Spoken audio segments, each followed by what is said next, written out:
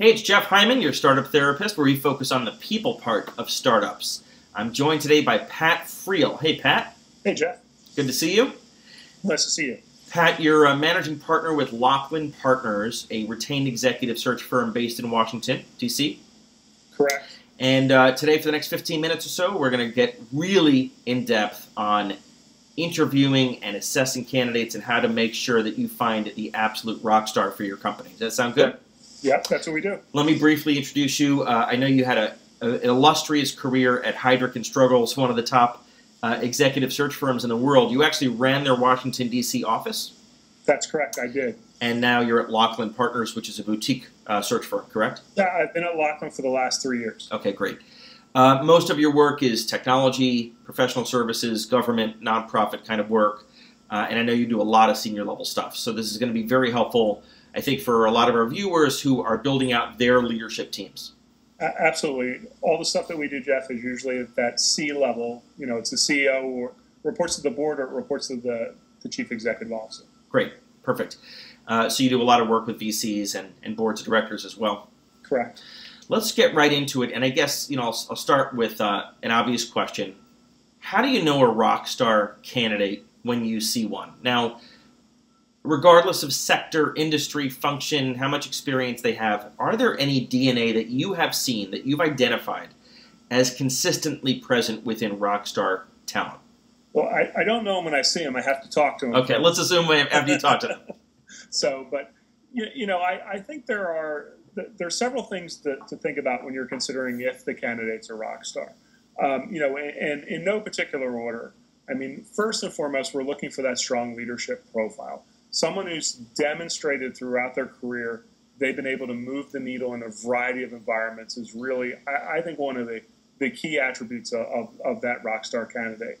And we get to that by interviewing and doing the deep dive, employing, Jeff, and I know you're familiar with this term, a competency-based assessment, where you want to peel back the onion to make sure that they have contributed to the level that they say they have. But let's just assume we get there. Not just looking at the companies they were at or the industries they worked in. You really want to understand the impact they made. Exactly. I mean, when you look at a resume of a rock star or a non-rock star, they actually all look the same. They use very similar terms in describing their contributions.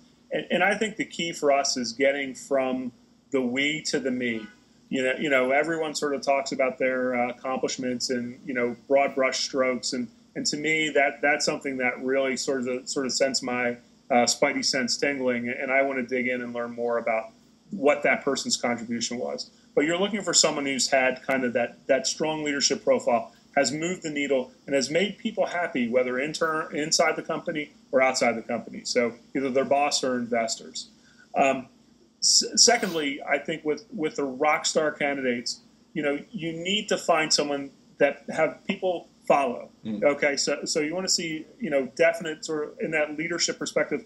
I like to see a leader that people have followed to different places. Because that tells you what?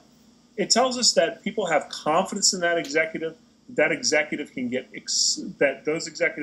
get excited about what that leader has to espouse, and they think the person's going to be successful where they have been. So it's proof. It's not proof positive, but it's a good indication that if they're able to inspire and attract people to join them again, that they're onto something. Absolutely.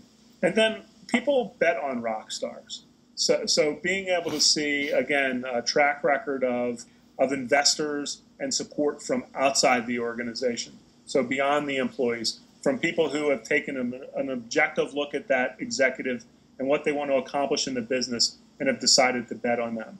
And quality matters. I mean, so the better the private equity firm or the venture capital firm that's really bet, I think the higher the stock rises. So if you've got a person who's moved through and if people have followed and people have put money into and they continue to do that, right, that's probably a rock star. So all this sounds really good at a high level. Let's be as practical as we can for a moment. You've done, I'm guessing, thousands, tens of thousands of interviews of candidates over the years. I think so. There's probably questions you've learned that are predictive of a candidate's success and probably questions that are a waste of time and you don't understand why anyone asked them. Can you give us examples of both so that if we can't afford a search firm or we're doing a search on our own, maybe for a mid-level person, what questions should we be asking that actually are predictive of the candidate's success? Yeah, so look, I think questions around what you want to do with that candidate is you want to engage them so they tell you a story and you understand where they've been and where they're headed or where they got to.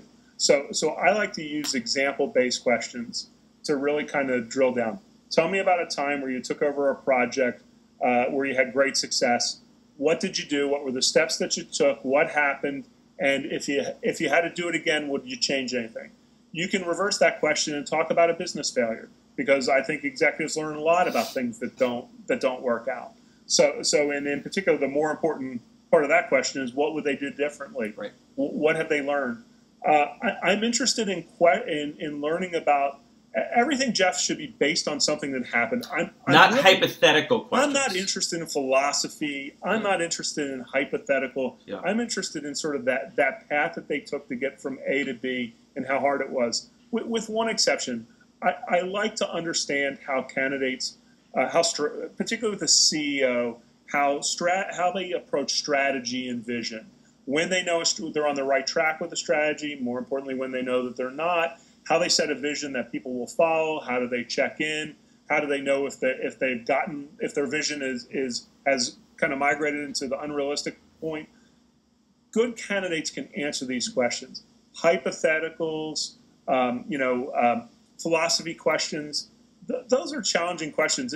It's fun to talk about those things. Like if we went to Starbucks, that's a great afternoon. Yeah, but they're just not predictive. It's just not going to help you in evaluating a candidate. What about when it comes to roles that are, say, a VP of sales, and the candidates are just such good talkers and they do this for a living? How do I really peel the onion skins to get to the underlying facts as opposed to the schmaltz around it? Yeah, I always joke when I train young recruiters, I let them know that, and I don't mean this in a bad way. I think in interviews people are trying to present themselves in the best possible light. But the advice that I always give our younger recruiters is the candidate's always lying about something. You have to figure out what the lie is. When it comes to sales candidates, it's slightly reversed.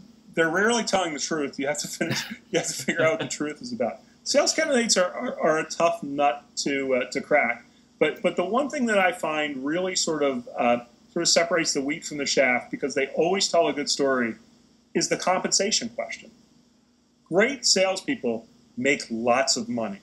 They've been rewarded handsomely throughout their career. And Jeff, I find to get to the bottom of the sales executive, to decode the sales executive, you've got to go through the interview and talk about what they've accomplished, and it's always going to sound great. But where I'm able to connect point A and point B is when they talk about compensation. But what happens if they got lucky? What happens if a bluebird landed in their lap, or they let's say they inherited a great pipeline? And that's one paycheck. Okay. Oh, I see. You're looking at the pattern over time. Exactly. You go through the compensation history. Tell me about your best 3 years from a compensation perspective, not your best one. I know this sounds silly, but do you actually ask to see W-2s of sales reps? I interviewed a sales candidate one time who made 1 year $1.2 million, and he was so proud of that he actually carried his W-2 in his wallet. Laminated. So, yeah, you can. I'm usually not as bold to say, "Hey, can you show me the W-2?" But I make sure that they understand before they leave the meeting with me that they're going to have to verify compensation at some point in time. I understand. Let's switch gears a little bit, and let's talk about who I'm targeting for a position. Again, let's assume maybe I'm not using a search firm, or I'm thinking about using a search firm. Sure. And I'm hiring our first head of sales. Okay. Since we're on that theme.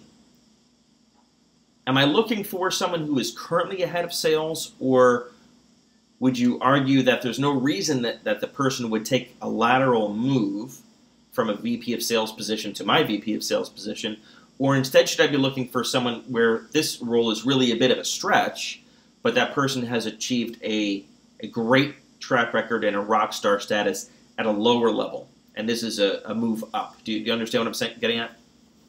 Yeah, I do, and I'm going to give the old sort of hedge answer. It depends. I think both can be really good candidates. I think when you engage a recruiter, we're always looking to find that person you didn't think you could get. So going after that higher level executive, provided they have the skill sets. I mean, a vice president of sales is a great example of a job where the larger the organization you're in, the more of a management job that really is. And, usually in a startup, the content in a sales job is to beat the street, to get out and to move the product or the service on behalf of the company. Right. So in that scenario that you described, I mean, there's lots of great options for those rising rock stars. I think the caveat is to make sure that they have the skill set that you're looking for. If you are, in fact, looking for someone to build the team, let's make sure they've done that before you put them in the role. I won't want them to learn to build a team. Right. Learning to sell more product or a different product, I think that's a good bet. So they've got the competencies, they've demonstrated they can do it. It doesn't really matter necessarily whether it's a lateral or a move up. I think so. What about skills versus fit, or competencies versus cultural fit? How do you weigh and measure those two? If you have a candidate who, on paper or even in interviews, is a closer skill set match, but maybe a bit odd or unusual. Maybe they're not a perfect culture fit. They're a little introverted, whatever. Versus the inverse. How do you make that decision? Yeah, I mean, my advice would be in a small company, in a company that's really moving and really kind of pushing, fit is more important than skills. I think in a smaller company, when you have fewer personalities and less infrastructure, Jeff, I think it almost has to be the closer to perfect the fit is, the better. And I think just small moves away from that really add risk into the equation. This is fascinating. Can you elaborate on, and I'm sure you've seen the movie before, what are those risks that are increased if it's not a great fit? Yeah, I have seen so many CEOs and boards get excited about a resume, back to the beginning of our conversation, and they undervalue the culture that the person exists in. So, if you think of a great sales organization like a Procter & Gamble, and you've got a startup and they see this candidate and they get very excited about the background, not quite sure about fit. I mean, there are so many things from a fit perspective that person has become accustomed to, that they've gotten used to, expectations that they have. And in a startup, all that stuff goes out the window. I mean, there are a lot of times isn't the infrastructure that someone's used to. There aren't people there to do things. And that really gets exacerbated in these smaller companies. So if fit is on the margin, higher priority than competencies and skills and experience, you described clearly how to interview for the latter. How do I interview or figure out if the person's a fit? I'm guessing you're going to say take them to dinner, but aside from that, how do I figure out if the person is really a fit? It's tough. I mean, I think most organizations are challenged. And it is the part of the process, Jeff, that I think most execs will take a shortcut on. They'll say, I did go to dinner with them, and the person, he or she seems like a great person, and I think they're going to be a fit. They'll say, I like that guy. Right. So my guess is I don't have great questions for that, but I think you need to expose that person to as many people in your organization as you can, and really start to involve people in their and get their perspective on whether they think the person's going to be a fit. And then I think it's incumbent on the hiring manager to spend probably 2 to 3 times more time with that person than they think they need to. So repetition over time to see if the person's consistent, etc. How do I prevent this from turning into one big mess where I've got a lot of people in the company that have interviewed this person or met with this person, everyone's got an opinion, presumably they got to meet multiple candidates. So even setting aside how time intensive it is, just everyone's got their own favorites and it turns into a voting mess. It can and it might not. I like to use the analogy of the Christmas tree. When you're involving your team in an interview process, you have to approach it like you're decorating your Christmas tree. Everyone can put a decoration on the tree if they want, but it's my tree if I'm the hiring manager.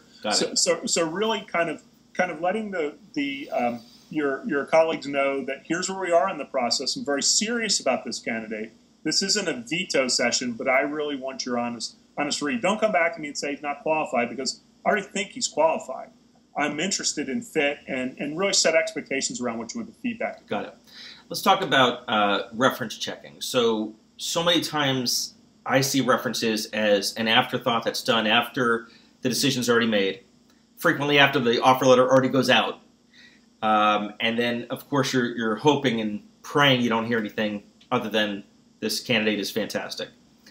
How should reference checking be done so that it's actually useful?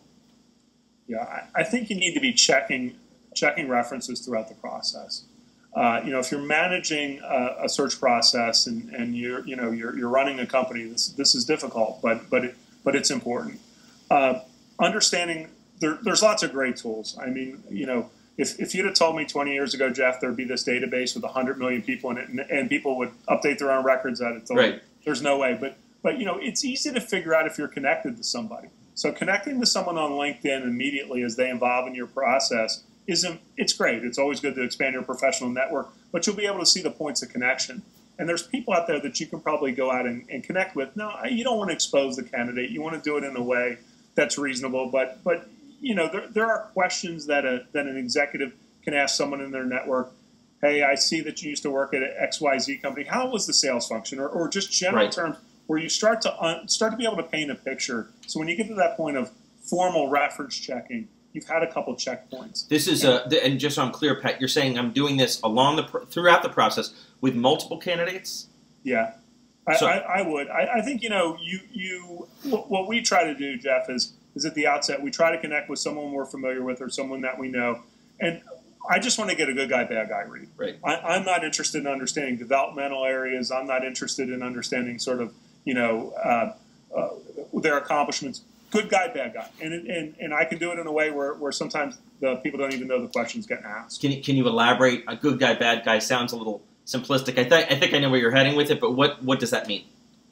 Yeah, I want someone that I know and trust to tell me that someone they think highly of that person. So it's like a thumbs up, thumbs down. Correct. You're not looking for the person to give you a ton of detail. No, but I'm not looking to understand what environment they work well in. I'm just looking.